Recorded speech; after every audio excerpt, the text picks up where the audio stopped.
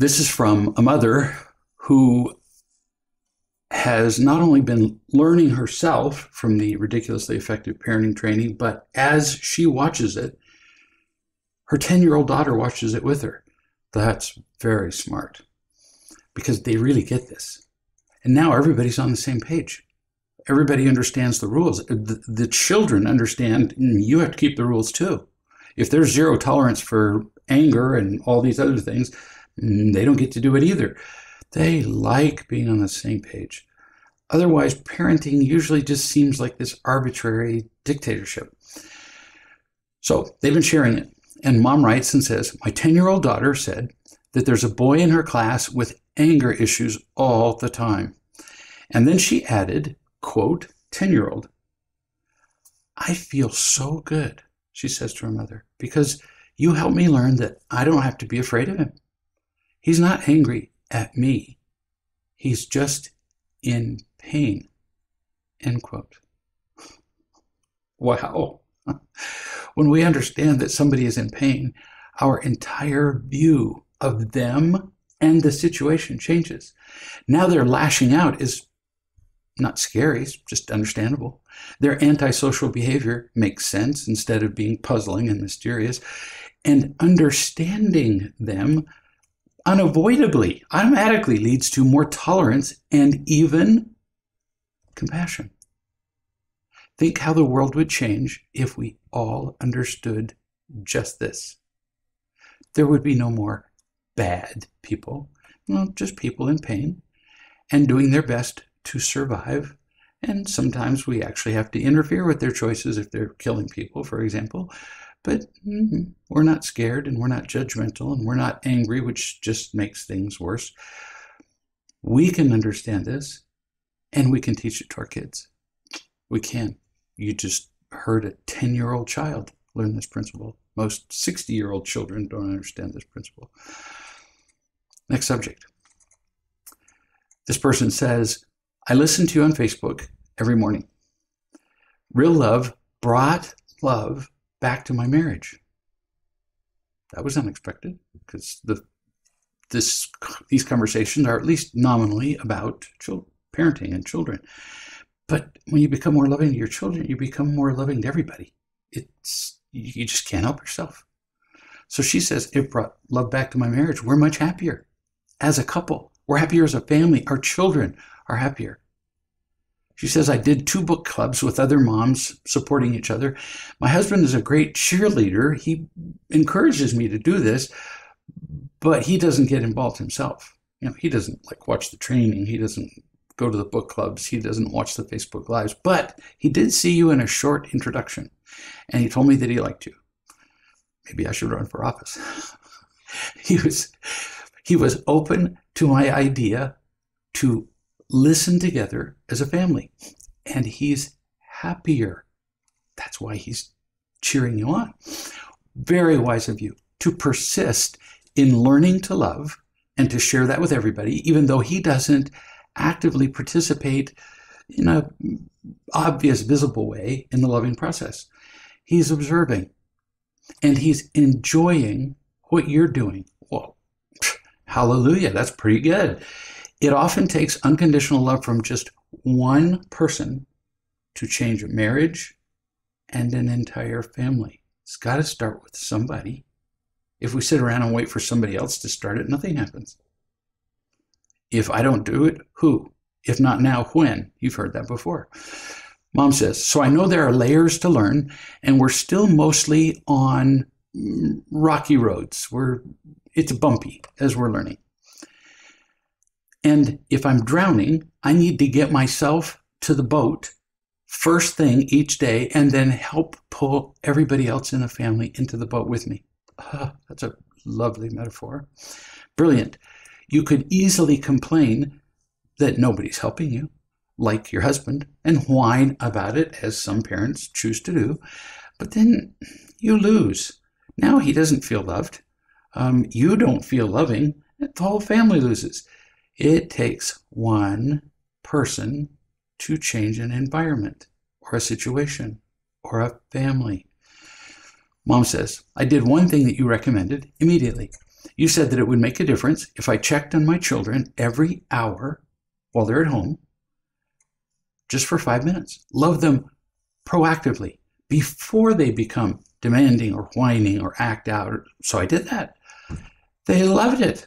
Just the other day, for the first time I can ever remember, I ended up putting together a puzzle with one child for over an hour, and we enjoyed our time together. The results were that quick. It's because you took action. We've talked about that before. How lovely to hear, and how perfect for you. Without action, the principles mean nothing. Really.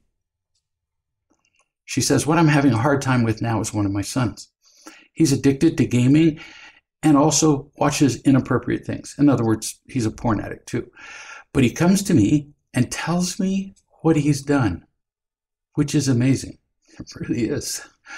He even blocked all of his sites that he's used before and made me a password, but then he finds ways around it. But he's trying to stop. It's a good start. He's an unusual addict. He can feel that his addictions are not making him happy. Many addicts who've been in pain all of their lives, when the pain becomes a little less when they use whatever, drugs, alcohol, porn, videos, anger, whatever, they confuse less pain with happy. Your son hasn't gotten to that point yet. He's feeling that his addictions just aren't quite right, meaning they don't contribute to his happiness. And probably he notices that even more now that you're loving the family better. He can see the contrast between his pain relief and the real happiness that comes from you sitting with him and putting a puzzle together for an hour. Blocking websites and checking the computer sometimes are helpful with addictions, but real addicts will do anything, all caps, to use and to decrease their pain. That's why they're addicts. They lose their ability to make rational choices. Pain does that. Like the French philosopher Proust said, to kindness and goodness we make promises, but pain we obey. We do. Boy, we're slaves to it. So in order to help your son, who has tried other things, as have you, I heartily recommend that you try something more effective. Why not? You've tried things that don't work. Why not try something that does work? Completely remove all access to electronic devices. Put a password on your router, on your Wi-Fi, so that he can't even connect to the internet, where only you and your husband and whoever qualifies can do that for at least 6 months. Now, many parents would think, that sounds kind of harsh. No, it's what's necessary. What's necessary is just necessary. You don't describe it as harsh. Is it harsh that a cancer patient has to undergo chemotherapy for X months and has to show up exactly on these days and take their treatment at exactly these times for X long, and then sometimes that doesn't work and they have to go do it again? Is that harsh? Oh, I don't know. I guess, who cares? It's just necessary. If a cocaine addict goes in for treatment, they don't monitor their cocaine use. They don't make it harder to get. They don't decrease the frequency of use. They stop it completely. And some inpatient recovery programs have a minimum stay of 6 months. Every addiction recovery program recognizes that until somebody has been off their substance or behavior for at least 6 to 12 months, that's a beginning. That's like opening the door or more. Then the addict simply doesn't know what, so pay attention to these next 3 words, doesn't know what sober feels like. Sobriety is a feeling. It's not the number of days you haven't used.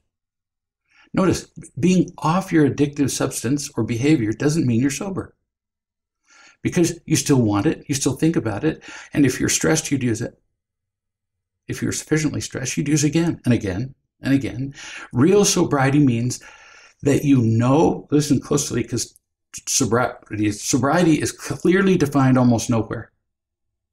Some people say, well, it just means you're never using it. No. I've been to 12-step recovery meetings where people stand up and say, I've been sober for 25 years. And you take one look at the face of the person who says, I've been sober for 25 years, and you realize that they're saying, I haven't drunk alcohol in 25 years, but I'm addicted to 15 other behaviors and substances.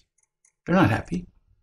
Real sobriety means that you know what a happy life is like from personal experience, not just you've read about it, without using any addiction. And you choose real happiness. That's sobriety. This whole thing is the definition of sobriety. You choose real happiness, not just the reduction of pain. That's sober. And as long as using is even a remote possibility, the addict doesn't feel free. And given enough pressure, they'll use. I suggest you re-listen to that definition of sobriety. Mom says, thank you for teaching me that the root is not the addiction. The root problem is the lack of real love in myself or my husband or both. Oh, that's brave. If all parents said that, they'd begin to change. Keep loving him. Keep teaching him. The elimination of electronics here isn't really a consequence, as I've described consequences on many occasions. It's not. It's a loving act to help him avoid the destruction of his addiction so that he can begin to feel your love. Sobriety isn't happiness. It's the ability to choose happiness. We talked about that. Being sober from a substance doesn't make you happy. It simply eliminates the destruction that prevents you from any possibility of happiness. As long as he's addicted, he'll be too numbed out to feel your love. By helping him to be sober, you just make it possible for him to feel your love and to learn and to grow.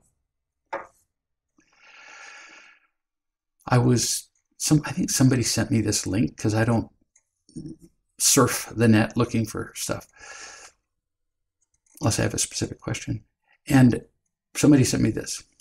And the post said, "Dear parents, don't stress about schoolwork. In September, I will get your children back on track. I'm a teacher, and that's my superpower. What I can't fix is social, emotional trauma that prevents the brain from learning. So right now, I just need you to share your calm, share your strength, and share your laughter with your children. No kids are ahead. No kids are behind. Your children are exactly where they need to be, with love, all the teachers on planet Earth." Clever.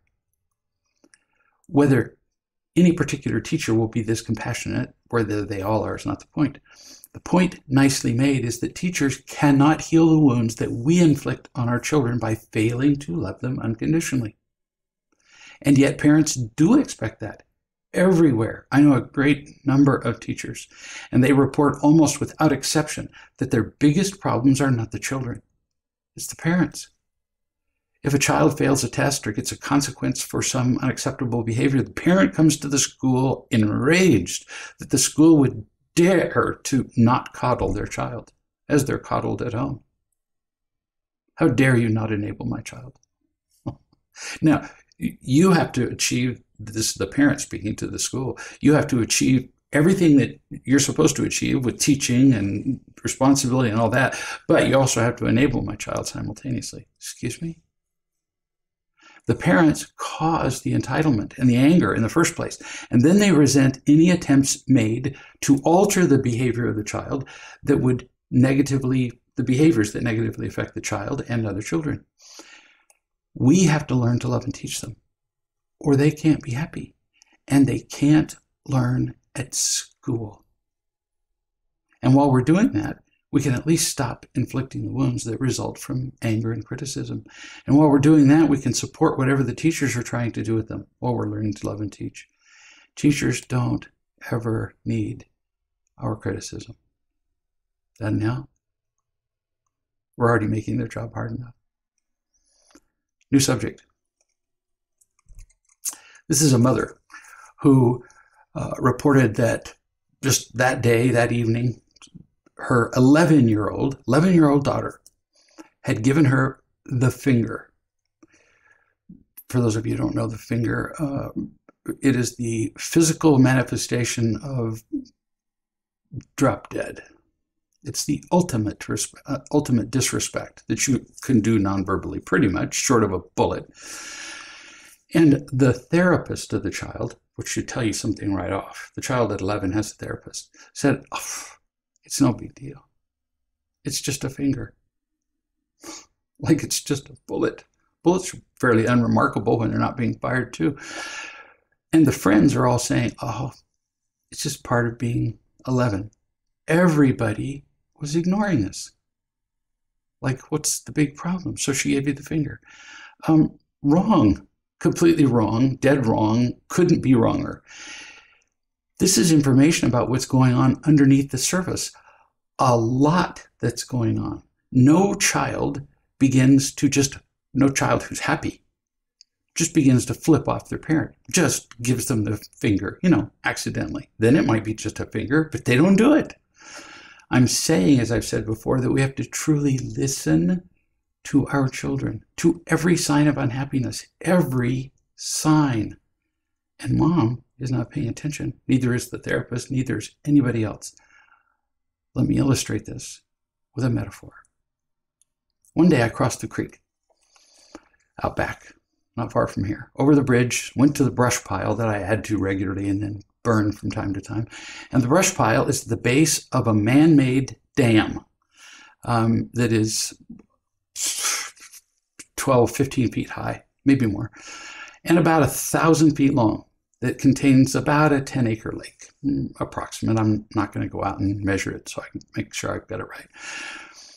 And I noticed that there was a shallow pool of water extending away from the brush pile. Not real wide, but ran probably 100 feet along the base of the dam, and the pool of water was maybe 3 inches deep. And after there's been a really heavy rain, that's not all that rare. It's mostly clay, and so the water sits there till it evaporates or finds a hole somewhere. But there had been no rain for days, and here was this little pool of clear water. Kind of pretty, actually. A lake in front of the lake at the base of the dam. So I knew the water had to come from somewhere, and water always runs downhill. So there had to be a leak in the dam, which doesn't delight me. So I scraped with a pitchfork the entire 100 feet of the lake side of the pool. Scraped it back to see if I could find the little river of water that's running from the dam down into this little pool, because the water has to be coming from somewhere. So for 100 feet, I'm taking this pitchfork and I'm listening carefully, just as we do diligently with a child. So I scrape 100 feet of this. And finally, in one little area, maybe 18 inches wide, the sound changed from scrape to much softer, muted, meaning the soil was softer. There was no stream of water, which is what I thought I was going to find. There was nothing obvious. So I began to dig, and I found under the surface of the dirt a small seeping stream, like 18 inches wide, then 12 inches wide, and I kept digging a ditch up the side of the dam. And the deeper I went and the higher I went, eventually, after about 12 feet, maybe more, of trenching, I found an actual hole, running water, like a garden hose, running at low to medium rate, running down from the dam, which is 30 feet through a solid clay, into my little pool. The hole, incidentally, I hadn't intended this when I found it, obviously. This little hole was about the size of an 11-year-old's middle finger. Ironic, huh? So I kept exploring up the dam, and I found a muskrat hole that had been dug in the dam.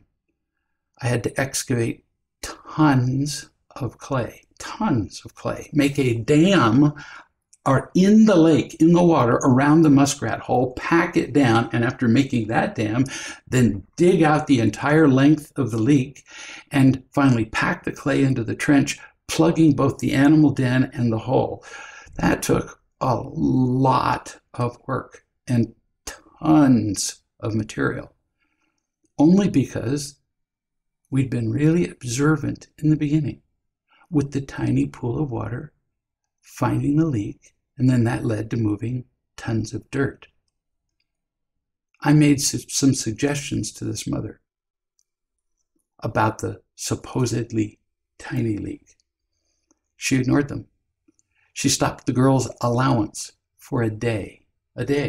One day. This girl gets paid off every day. Mother tried to stop the leak in the dam with a paper towel, as most parents try to do, but it never, ever works. I can just picture me out there sopping up the leaking water with paper towels, which is what Mom's doing. Within a couple of days, the child had hit the mother in the face, and horrible words were exchanged, and things have escalated, and the child is well on her way to a lot more trouble than either the mother or the child can imagine, until Mom is willing to dig up the dam, find the source of the leak, and really fix it. It's going to keep leaking. And I've seen what can happen to a leak in the dam. You can go from I'm not going to illustrate the finger, well, this finger. You can go from a leak in a dam this big to losing the entire lake in minutes. Minutes. I was fortunate that we didn't. So much is going on underneath as this water is softening the soil and eroding the structure of the dam, and the hole can just blow out. We have to address these little leaks in our children, these little behaviors, these little fingers. Because a dam collapsing for a child means depression or other mental illness. It means addictions. It means horrifying relationships. It means no job for the rest of her life. It can mean suicide or accidental death, drunk driving, or whatever. This child's in deep trouble. Flipping off her mother and hitting her? What she's openly declaring is that she believes that she runs her own little world and nobody has any business telling her what to do, ever. And what's Mom doing so far? Nothing. What could she do? As in today. Right this second, today, before the end of the day, she could take away every single thing this child values as a privilege. We're not at the doing half measures place now. Phone, money, credit card, the door in her room, get creative, and then she can earn it back as she learns to behave like a human being, as opposed to a completely frightened, out of control, angry monster. Or Mom can wait to hear that her daughter is pregnant, dead in a car accident, cutting herself, dead from an overdose, in jail, and on, because one or more of those things will happen. This is why we have to pay attention to every little leak, every huffy attitude, every grade, every disregard of responsibility, every moment of selfishness, every tone of voice is a leak. Now, I'm not suggesting that we be the police, be inspecting like that. No, I'm saying we'd have to be more aware and have to love and teach with every leak that we see, because it's an indication of something more going on underneath and deeper in. Always. Because happy children don't do this stuff at all. They have no need to. Or we lose them. We lose them often to death, and we don't have a right to be surprised then. Or even sorry. We caused it. We ignored it. The time to do something is now, not later. I get calls from parents when their children have died and they didn't do anything. Not so fun. Find the leak while it's the size of a finger. Much wiser way to go, and happier. We can all learn to do that. I'll see you tomorrow.